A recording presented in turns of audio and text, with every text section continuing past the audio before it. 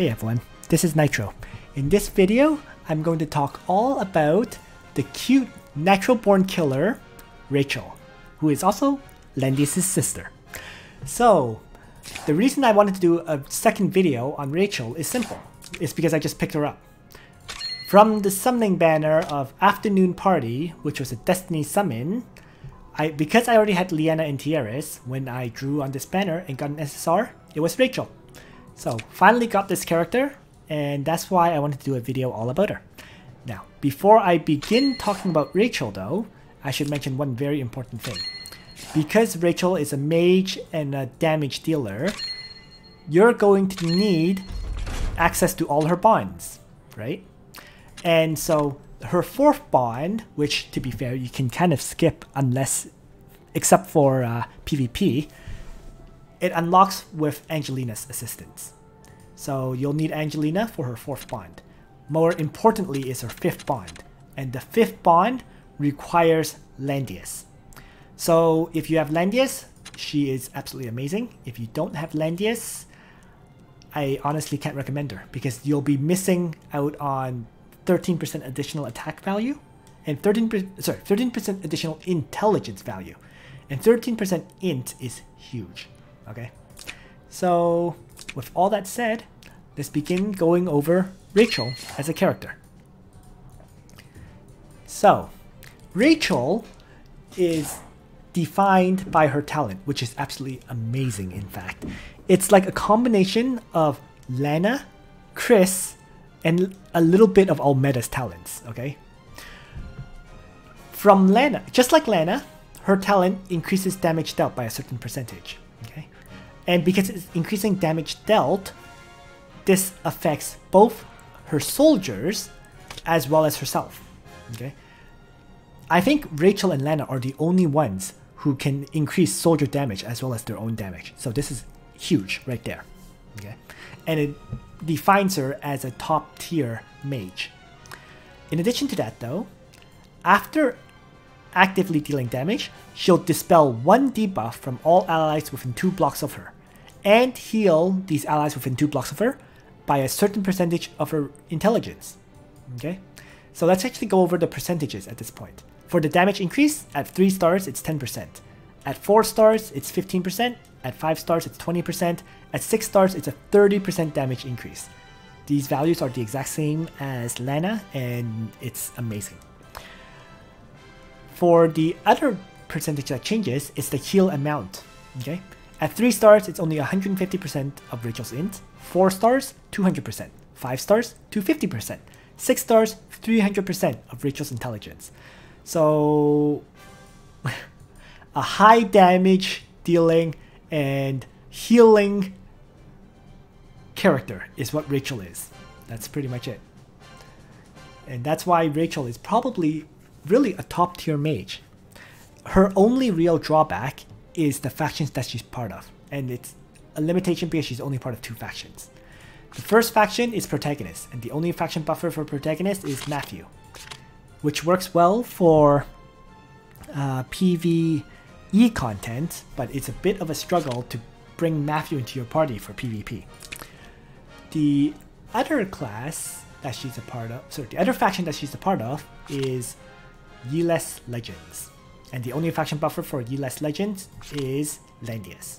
You know, if you're allowed to combo Landius together with Rachel, wow, you know.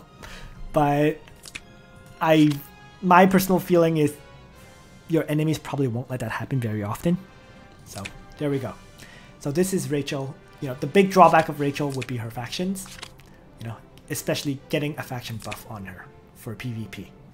Okay, so with all that covered, her talent and her factions, let's talk about her classes and the skills from these classes, okay?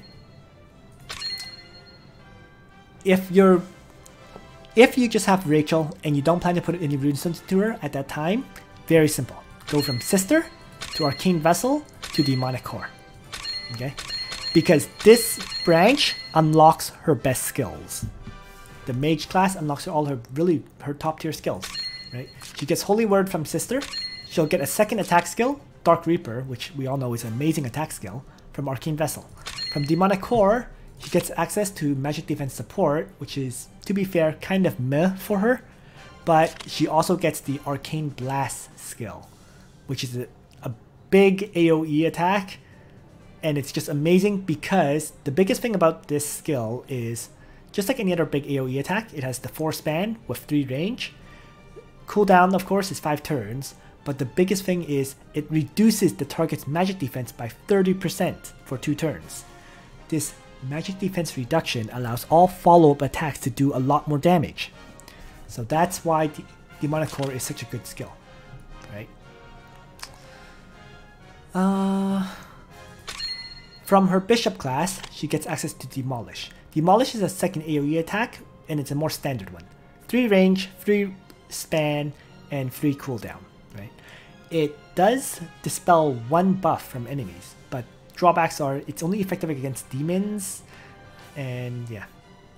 Overall, you really wouldn't use this skill unless, let's say, you were doing like auto battle on goblin treasure runs, you know, getting more gold, and you didn't want to play it out manually. Other than that, from her Oracle class, she'll get access to another 1-point skill, Consecration. After battle, you have a 40% chance to restore hit points of all other friendly units, 15% of their max hit points. My opinion is, Rachel's talent already gives healing, so you don't need a 40% chance of a second heal. It's not worth bringing, not for the 1 point. And finally, also from Oracle, she gets access to the Gospel skill. And Gospel is quite a useful skill for PvP, not very useful in PvE. This skill boosts the attack and defense of a single unit by 20%, and the most important part of this is it grants the unit immunity to all debuffs, and it lasts 2 turns. Okay, when would this Gospel skill be useful? For example, let's say you bring Rachel, and you could not bring a faction buffer, right? Then having her with Gospel will allow her to basically be a self-faction buff, if you will, and also grant the immunity to all debuffs. So that's something worth considering. Other than that, she can also use Gospel on another ally, let's say a tank or whatever, to give them the immunity to all debuffs once again. So there you go. That's why Oracle it does have a lot of utility. Last but not least, from her Saint class, she gets access to Meditation. Meditation's effect is when unit hit points is above 90%, int and magic defense are increased by 10%. In PvP, it's very hard to keep your characters healthy because everyone is blasting away with AoE attacks, right? So in that sense, Meditation may not be the best skill. Even though it's a 1-point skill, it may be hard to bring it, right? Or hard to have its effect kick in. So that's something to consider. Good for PvE though, just not good for PvP. The problem with this is you have to put in a runestone into this short class, right? There's no second class mastery. So given how rare runestones are, I can't really recommend putting a runestone into Saint. Yeah. So just like with every other character that you would seriously use, you'll definitely do the double class mastery.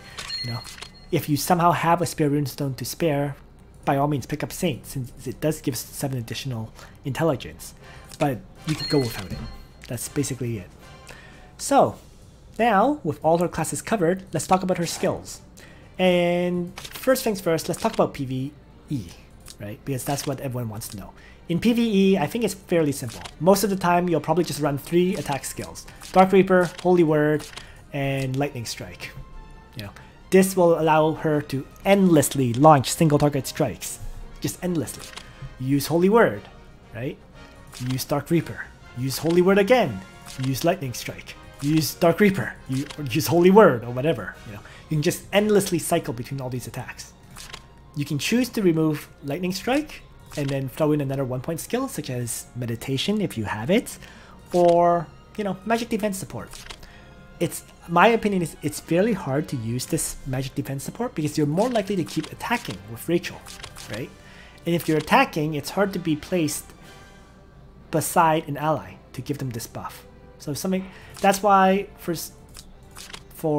PvE content, I would say you probably just want to run all these single attack skills like this. If you can't do so, right, you can always also run this. Arcane Blast, Holy Word, and Lightning Strike. Because both of these have a 1-turn cooldown, so she can endlessly launch these 2 attack skills, and when needed, launch an AoE attack. So this is also a great method to develop Rachel. The only reason to be honest, the only reason I recommend Dark Reaper is because it does ignore 30% of the enemy's magic defense, and you do self-heal, right? So Dark Reaper is just a great way to attack things like, well, Ice Dragon and so on, right? Enemy ranged characters, enemy mages, where you can do damage, and as long as you survive, you'll heal up back to full. So there we go. So these are the 2, I guess, skill combos that are most common for PvE content. Now, if you're doing PvP, of course, things change. PvP, you absolutely want to bring Arcane Blast. That's a must. Then you have to choose for a second 2-point skill and a 1-point skill. You know, you'll probably throw in Holy Word, and the last skill, you know, Lightning Strike would work quite fine. This would still be a good PvP skill setup. But sometimes you might not bring Holy Word in favor of bringing Gospel. So in that case, you'll probably Gospel, right? Arcane Blast, and then Lightning Strike. So there we go. I think these would be the most common skill builds for Rachel for PvP and PvE. I'm just going to change mine back to her, I guess, fairly standard setup. Alright, so with all her skills covered, skill combos, classes, let's actually, oh, there's one thing I forgot to mention about Rachel's classes, and this is very important, okay? Demonic Core. Demonic Core actually flies, okay? It's kind of like Bozel in that sense. Oracle does not. In addition to that, Demonic Core has more hit points than Oracle and also more intelligence. So these 3 things make Demonic Core her best class, her final ending class.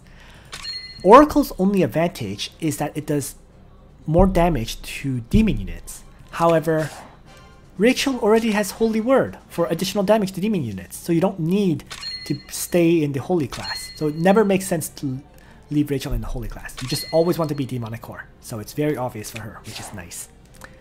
Okay, so with that mentioned, let's talk about her soldiers.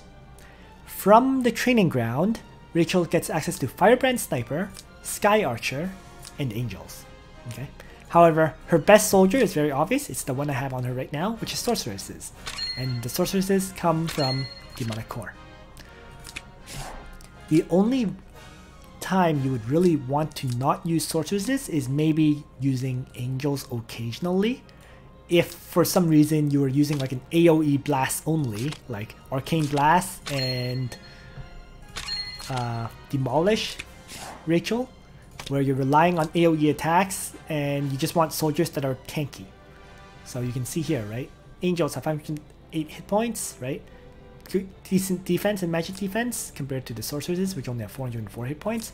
In addition, they get additional attack and defense as long as they're above 50% hit points, and take less magic damage.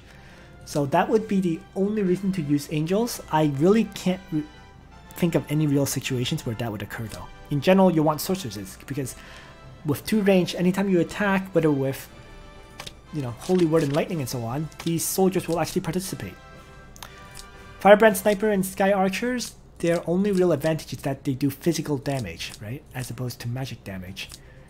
But I don't think they're really necessary for Rachel at the end of the day. And the other thing is, only Sky Archers fly, Firebrand Snipers don't. So at the end of the day, when you narrow it down, her 3 possible soldiers are Sorceresses, Sky Archers, and Angels.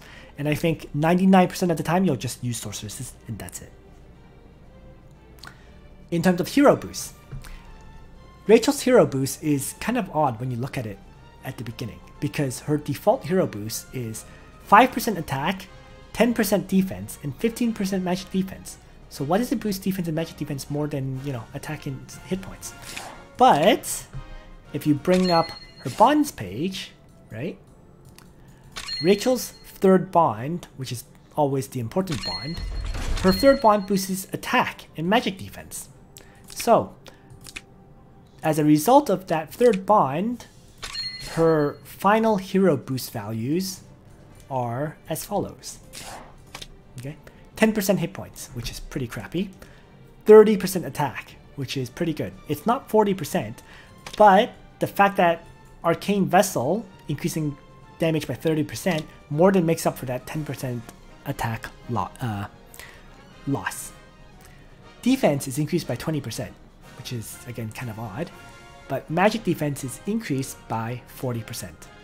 So I guess the key things you'll see is the 30% attack and the 40% magic defense. That's what matters.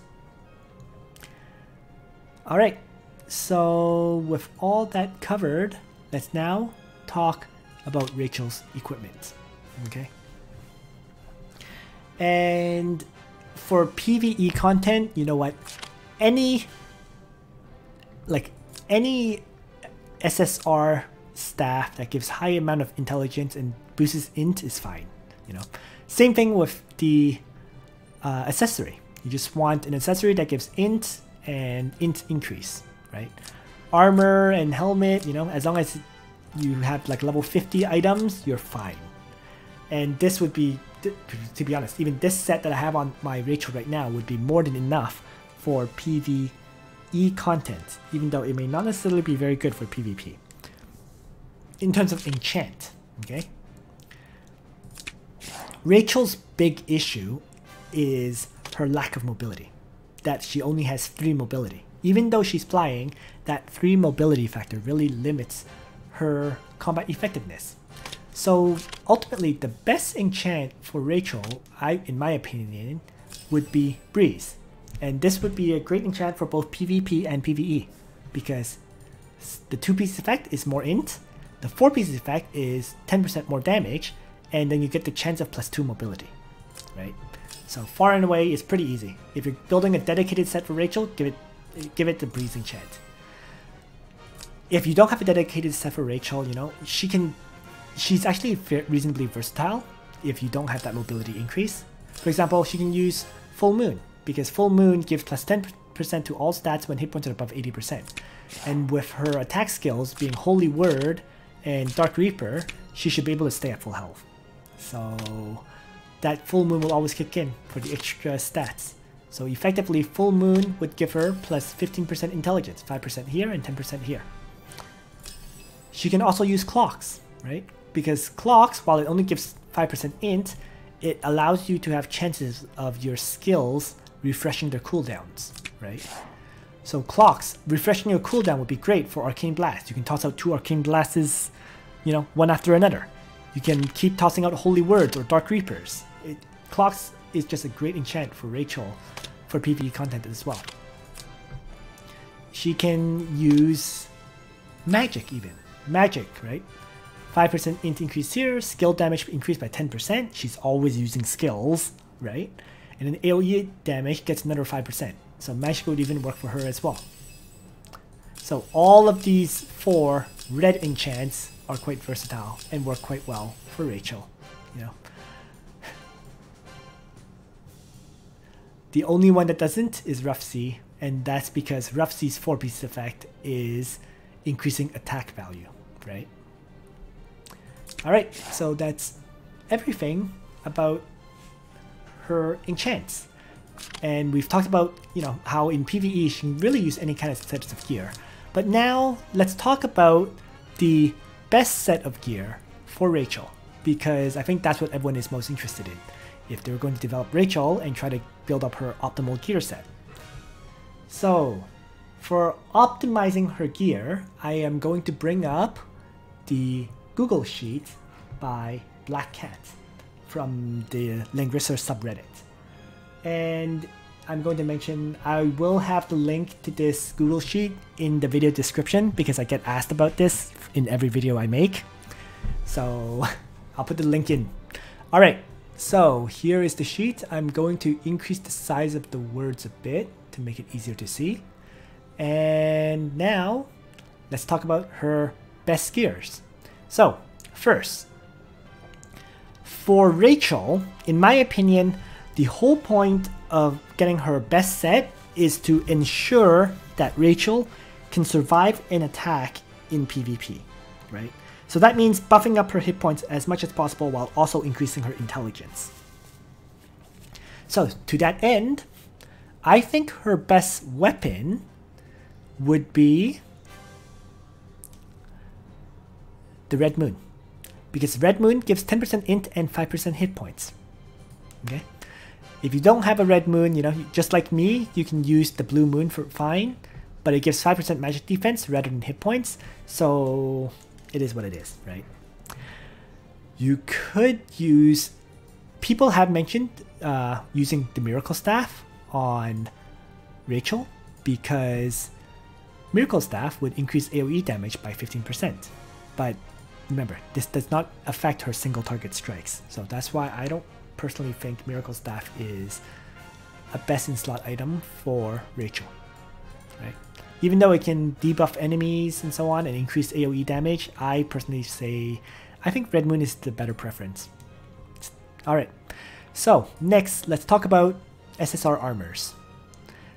And for Rachel, I personally think the best armor for her is Tenyo's Robe, because it gives the 10% additional hit points for more survivability against physical attacks like, you know, Zerida assassins. That's what you're worried about with Rachel, assassins killing you off. So hit point increase is important. So in addition to the 10% hit points though, Tenyo's Robe effect is when attacked, you have a 30% chance to dispel one enemy buff and inflict one random debuff to the enemy. If this kicks in, for example, and let's say it reduces the enemy attack by 20% and removes the plus 20% attack buff, your Rachel's guaranteed to survive, you know? So that's why Tenyo's Robe is the best in slot for Rachel. You could potentially use Baldur's White Robe for the chance of doing full damage against any melee attacker, but it increases magic defense, right? So that's why I don't think Baldur's White Robe is as good as Tenyo's Robe. The rest are kind of meh. Alright, let's talk about helmets now. Rachel's helmets, and actually mage helmets in general, are incredibly hard to choose between because there's so many helmets that are good. I think I talked about this in my video on Lana, but I'm going to cover it again in this video. The helmets that are good for her are, there's 4 of them. Actually, there's 5 of them, okay? If you're talking about survivability, the best, you know, multi-purpose use helmet for Rachel is probably Tenyo's headdress, because there's a 10% additional hit points effect, right? The secondary effect is that after you take action, you have a 100% chance to grant one random buff to one friendly unit within 2 blocks, right? This secondary effect is pretty good for Rachel because, remember, her talent heals characters within 2 blocks, so you'll likely have allies within 2 blocks of her after you attack, which means Tenyo's headdress will help those allies. If you don't choose to use Tenyo's headdress, like let's say you don't have one, you can always give her a Yggdrasil Reef for the 10% hit point boost. The secondary effect, which grants that, which is the same buff as Sage's hat, it's hard for Rachel to use it because she's going to attack and you have to have an ally right beside her. So, and that's kind of hard. So that's why Yggdrasil's Reef is definitely not as good as Tenyo's headdress.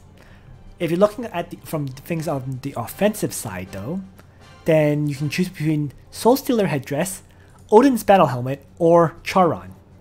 So 3 other options. These 3 options, 2 of them increase magic defense and 1 of them increases defense. So that's why they're not as good as increasing hit points.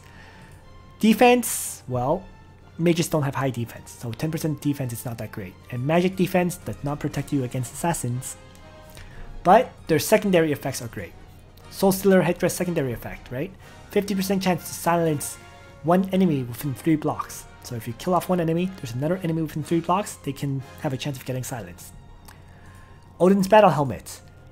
When eliminating an enemy this turn, dispel 5 buffs from one enemy within 3 blocks after taking action.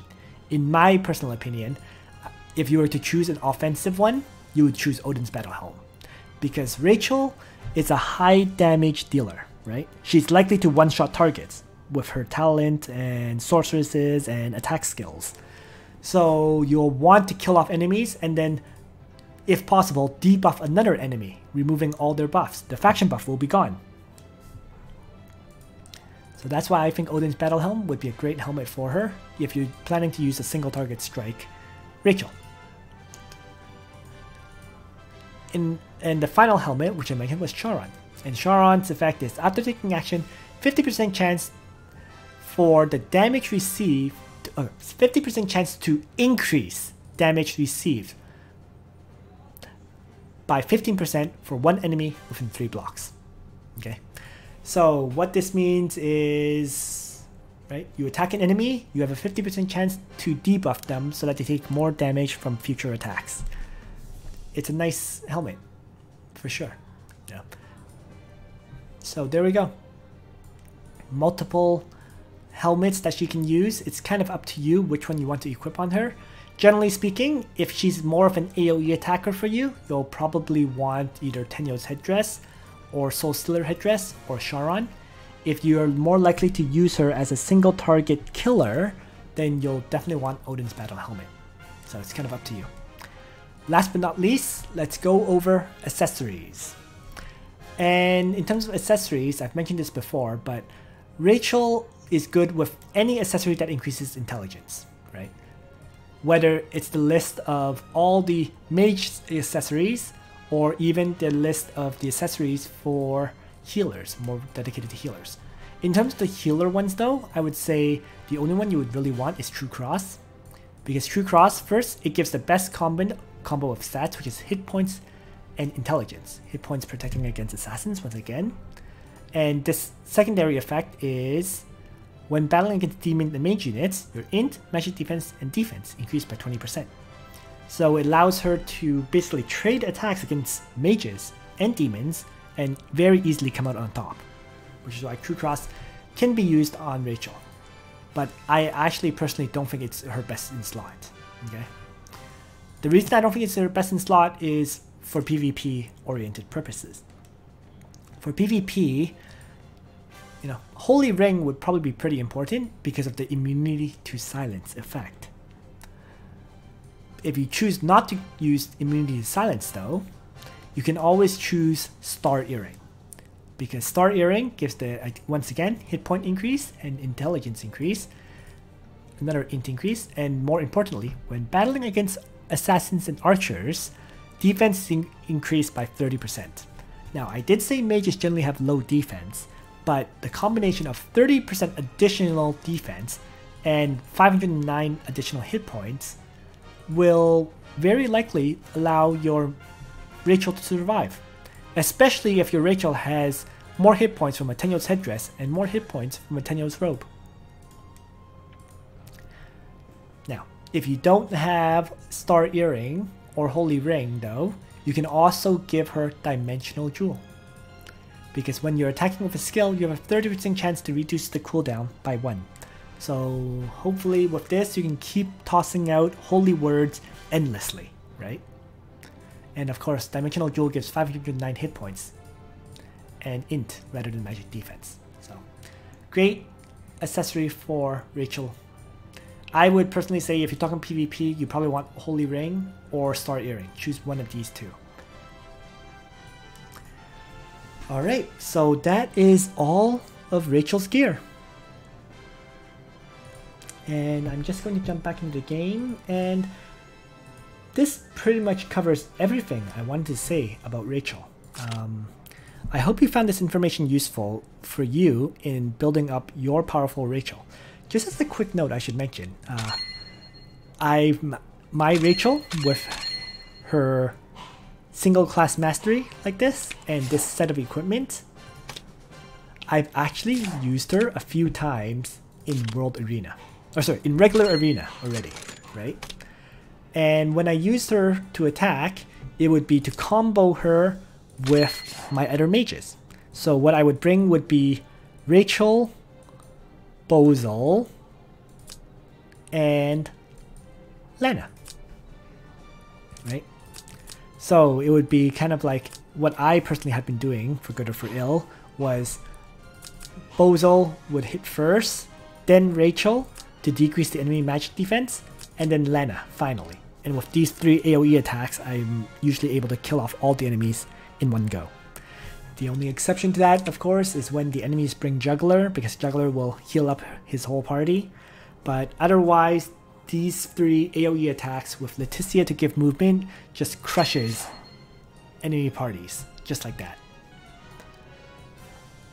And that's a Rachel with basically no bond upgrades, no, she's not even mastered on her single first class, and yet this still works. So take it as you will. Thanks for watching, everyone. I hope you found this video useful, and on that note, Nitro out.